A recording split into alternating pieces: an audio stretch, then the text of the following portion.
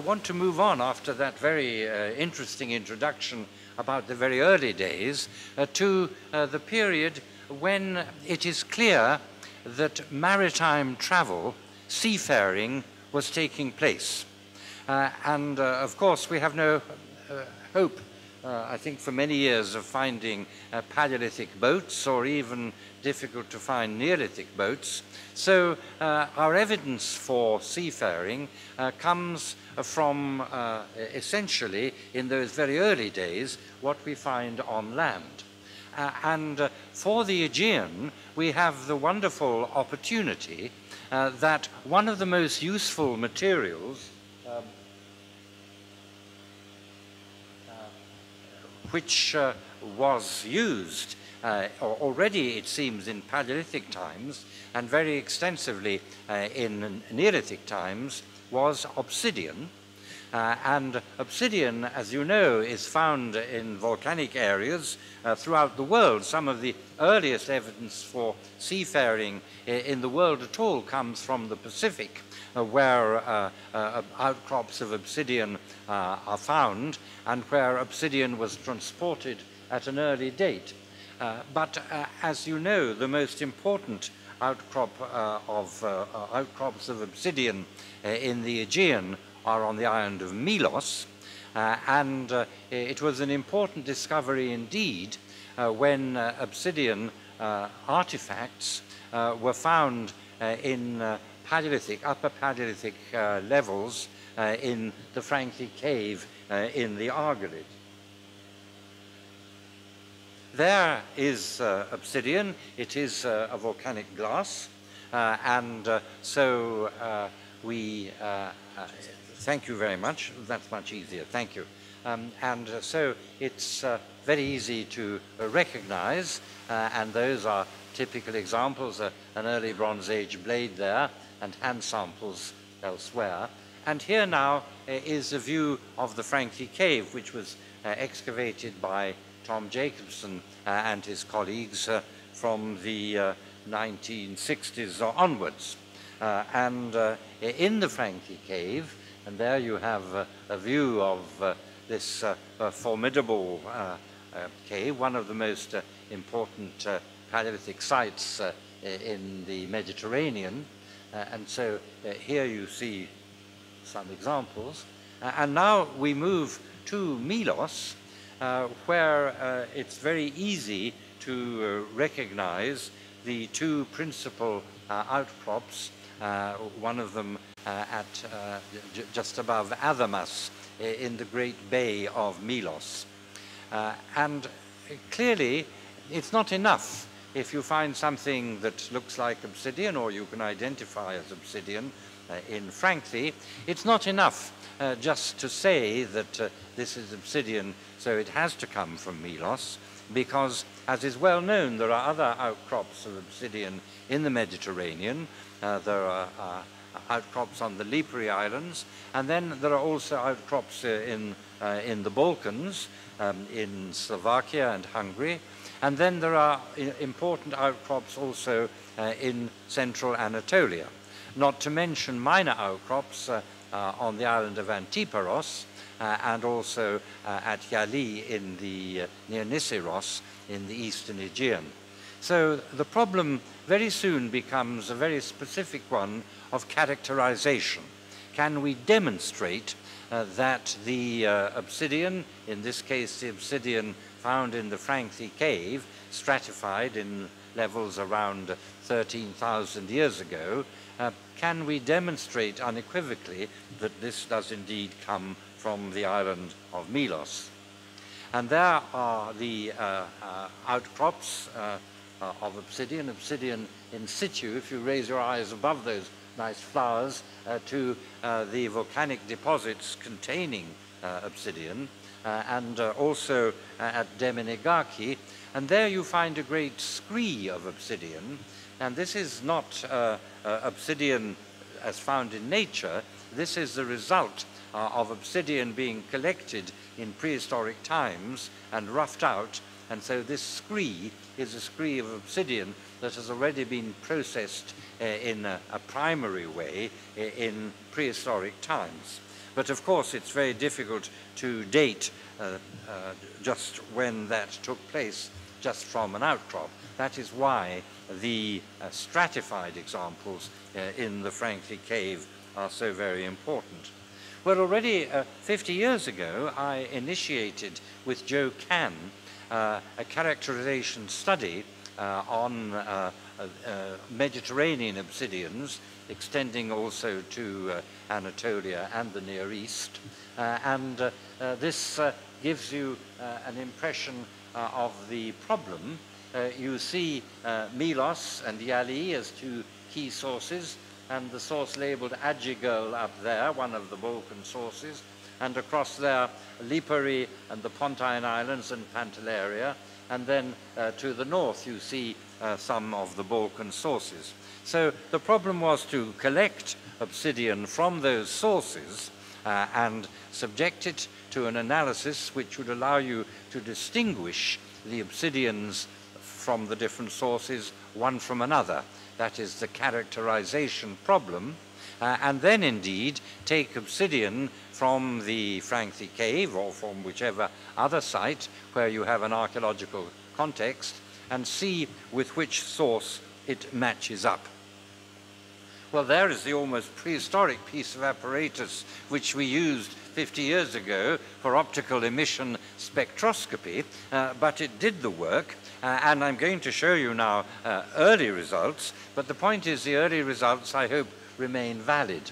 So as you know, if you do a trace element analysis, you get parts per million of the various elements that you're looking for. So you see barium and strontium and zirconium and yttrium and niobium and lanthanum and rubidium and all these various elements which you're getting the concentrations of.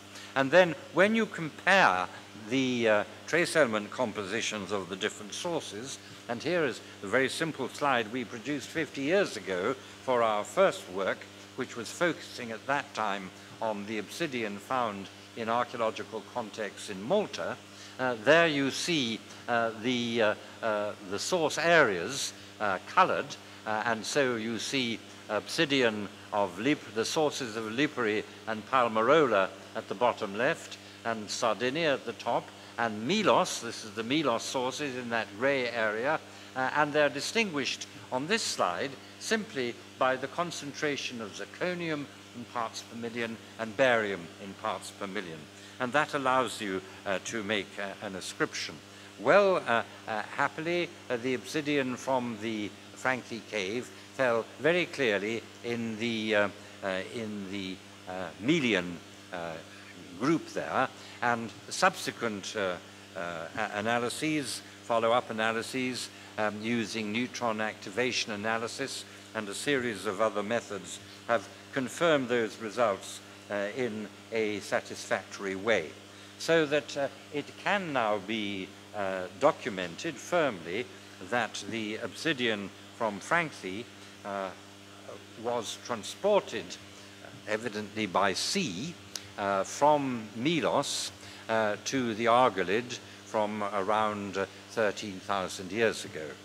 Now, that, of course, does not tell us exactly by what means it was transported, and that remains an issue for the archaeology of today, which we'll move on to. Now, as we approach the Neolithic period, of course, the world changes. Not only have the sea levels changed, but the wild plant and animal domesticates, largely in the Near East and in eastern Anatolia, have been domesticated so that you have wheat and barley and sheep and goat, which are used, obviously, around the Aegean in Greece from the beginning of the Neolithic period, from around 7000 BC, and you find a number of significant developments. Making and using boats is clearly something that was going on in the upper Paleolithic period in the Aegean, and we have obviously new shipping techniques and so on, and it's significant to refer also in quite early days to metallurgical innovation. So here is the obsidian trade in the Neolithic, It is striking that you do find obsidian in nearly all early Neolithic sites in the Aegean. And that obsidian generally turns out to be Melian obsidian, and so it was indeed transported by sea. You find it in very small quantities at sites like near Nicomedia in the north, and you do begin to find a few fragments of obsidian from those Central European sources finding their way down to the fringes of the Aegean. But essentially the picture is that the obsidian used certainly in the early Neolithic period in the Aegean was transported from the island of Melos. You do find obsidian from Yali in small quantities, and also interestingly you do find very small quantities of obsidian from the central Anatolian sources.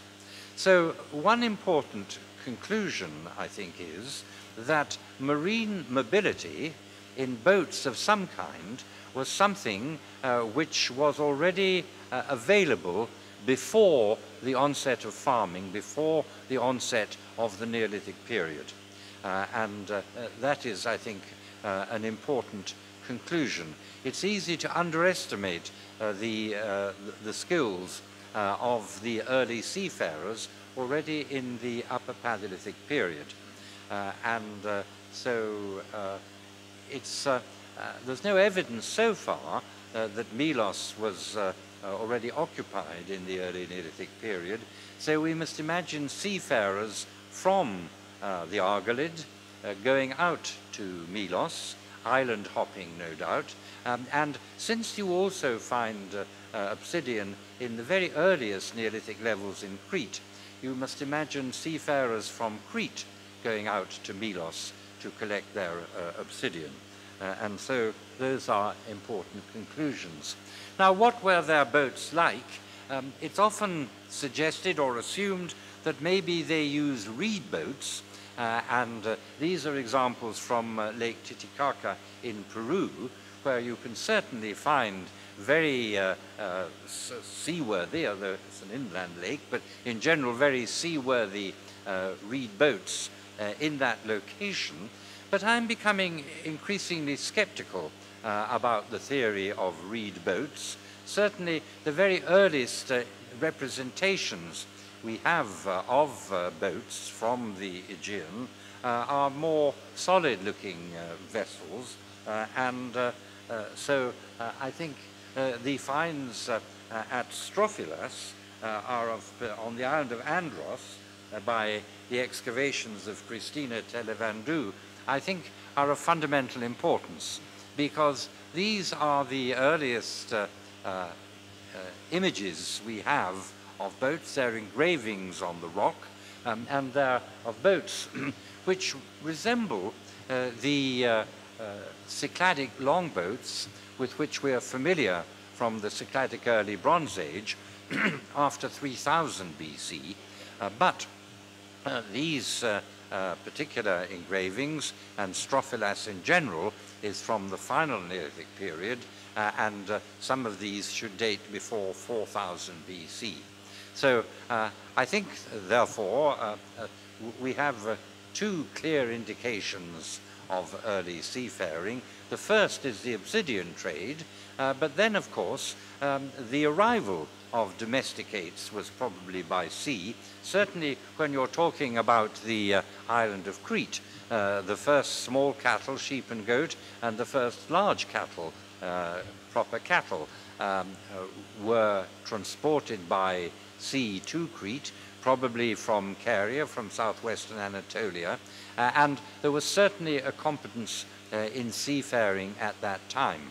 But I think that competence, we must imagine it going back to the Upper Paleolithic period, as the obsidian evidence makes so abundantly clear. Well, the world widens with the competence in seafaring, which we certainly see in the early Bronze Age, and the quickening extent of trade, a marine trade in the early Bronze Age, is a clear documentation of the seafaring skills which the islanders, perhaps by this time certainly the Cycladic islanders, since already from around 5000 BC we find settlements, for instance the settlement of Saliagos on Antiparos, and so we have permanent settlement in the Cyclades from that time. It's worth emphasizing that it was a significant development when we see the first depictions of ships with sails around 2000 BC in the Aegean. And it's very interesting that we have no direct evidence of ships with sails in the Aegean before that time. And so until that time, we're talking about the Cycladic longboats, which are so well documented, notably from the so-called frying pans found on the island of Syros. And these wonderful depictions, of which there are quite a few, they're very well known, but they show the long ships of the Cycladic islanders, which must have been, as Cyprian Broodbank has very well discussed, must have been a significant enterprise, because you need 20 or so rowers to row these ships, and so they must have been substantial vessels. They were clearly seafaring vessels, but they are clearly a development of something that was already available in the final Neolithic period, in the final Paleolithic period.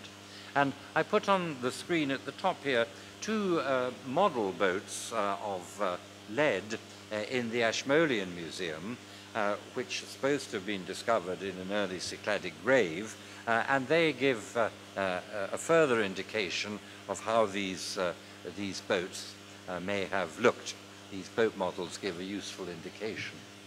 And then I put on here a couple of sherds from Philokopi in Milos, the one on the left giving an indication of seafaring, but the one on the right, one of the earliest indications we have of a ship which would have been a sailing ship, and that's from the first city at Philokopi, which is probably around 2000 BC or thereabouts. And it was at this time, in the early Bronze Age, from around 2700 BC, that you find a remarkable quickening in the contacts, and you find a whole series of forms which are widely seen throughout the Aegean, and they probably imitate metal vessels. You don't find many source boats of gold like the one on the left, although fortunately they exist, and you don't find many two-handled cups like this one of silver on the left, but you find plenty of them in pottery, as you see on the right-hand side. And the source boat becomes a leitmotif not only for mainland Greece, but for the Cycladic islands, and is found also in Crete, but much more rarely on the Anatolian coast, from around 2700 BC onwards. And then a little later, the two-handled cup there, the so-called Depas cup, which is an Anatolian form, also becomes very widespread. And I think we should imagine that it was the metal prototypes, which fortunately do exist, as you see there, which inspired the ceramic versions, which one finds so widely. So there is the gold source boat in the Louvre, conserved in the Louvre, and there is one of the many imitations which here we see from the island of Naxos. And so if you look at a distribution map of some of the key forms, the source boat there, or the Depas cup, or indeed the one-handled cup, they are very widely spread in what becomes a kind of international spirit in the Aegean from around 2700 BC. And a key form also is the marble folded arm figurine of the Cycladic islands, which brings me to my second main theme this morning.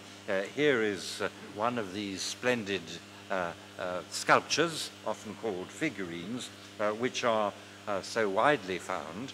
And just in recent years, with the support and approval of the Greek Archaeological Service and the support of the British School at Athens, I've been conducting an excavation on the island of Keros, where we found remarkable deposits containing broken Cycladic figurines, which are clearly deposited in what one may regard as a ritual context, which has led us to claim Keros as the earliest maritime sanctuary in the world.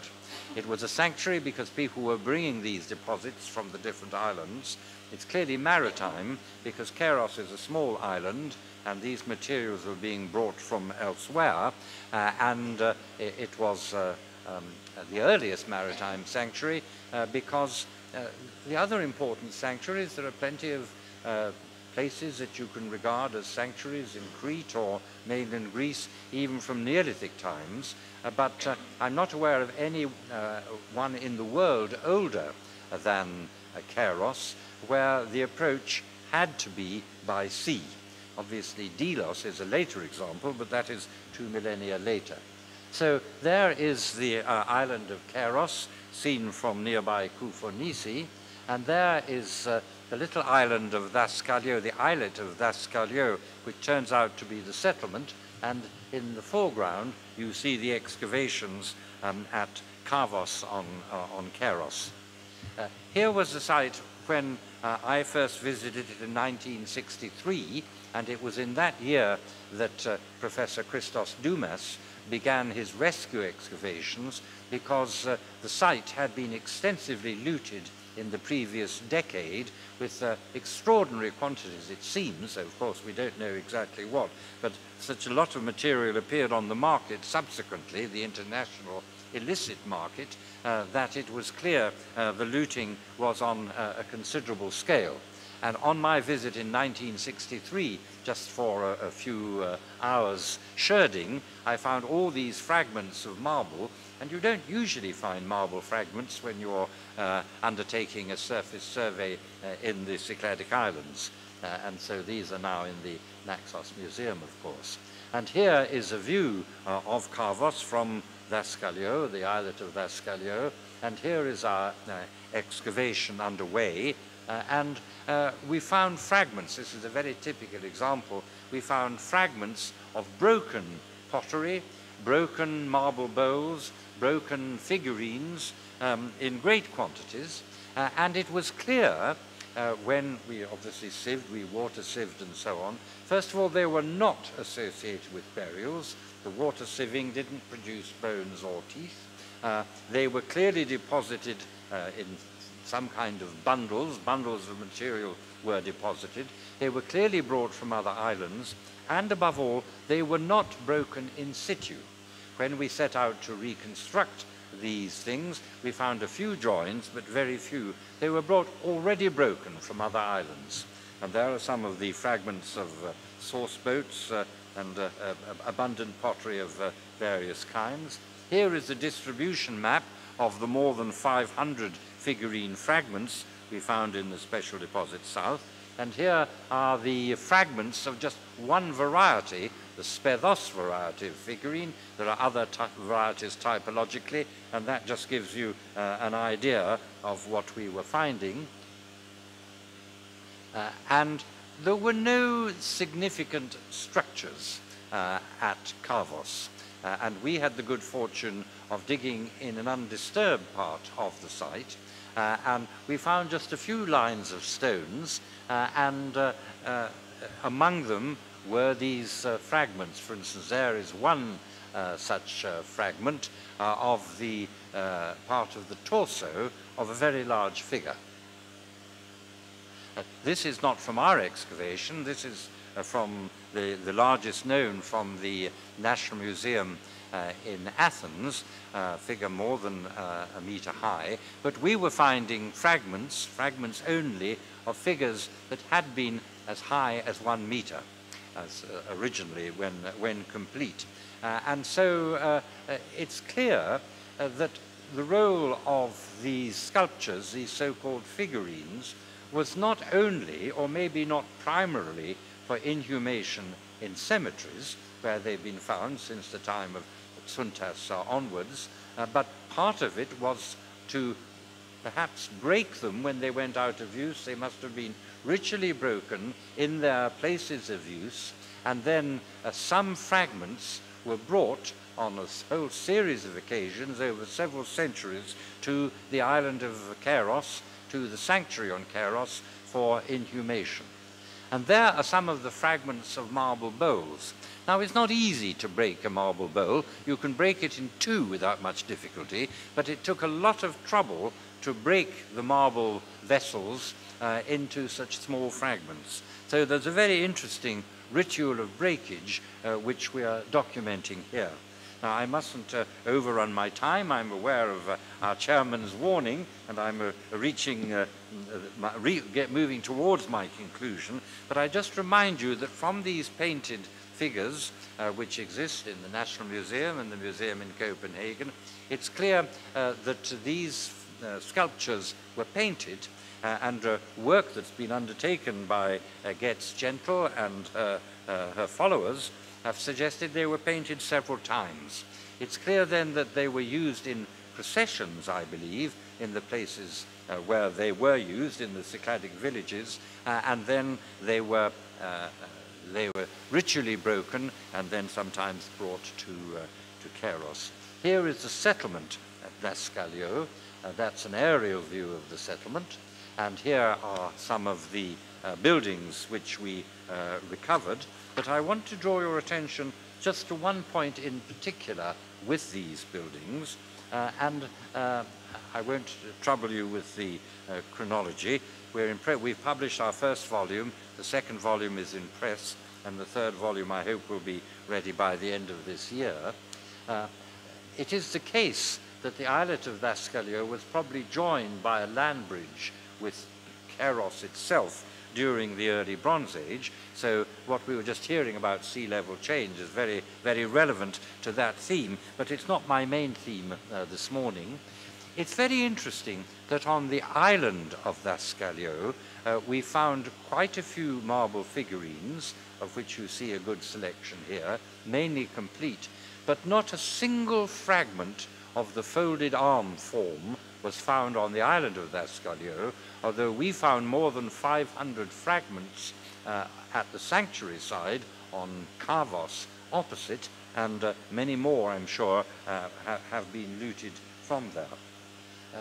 We had a lot of evidence of daily life at Lascallio, which I'm not going to tell you about now. I want to finish, though, with one interesting point. Our geologist, John Dixon, who sadly passed away last year, but he completed his research, and the marble for the walls that we found on Lascallio, it turned out that nearly all that marble was imported because there's no good quality marble on Kairos itself, was imported from Naxos about 12 kilometers away. And that's a lot of marble, and that's a lot of seafaring that you have to undertake. So there has not been much discussion about rafts when we talk about early Cycladic seafaring, but I presume that the craft which were used to tow the marble that was quarried on Naxos to Kairos must have been brought in some seagoing vessel, most probably a raft, and this is a further documentation of the mastery of the sea, because to transport building materials by sea is a very sophisticated undertaking, and so they must have very much wanted to construct their settlement on Kairos, on Lascallio on Kairos. Otherwise they'd have built it much closer to the sources of the marble on Naxos. So there, this is, I'm approaching my final slides now. There is the sanctuary on Kairos, a more romantic view of it, and there are some of the links. We have imports to Kairos from many places, although not interestingly from Crete. And that's an interesting theme, that at this time there are quite a few indications of Cycladic influence in Crete, including marble figurines, yet we're not finding imports from Crete to Kairos.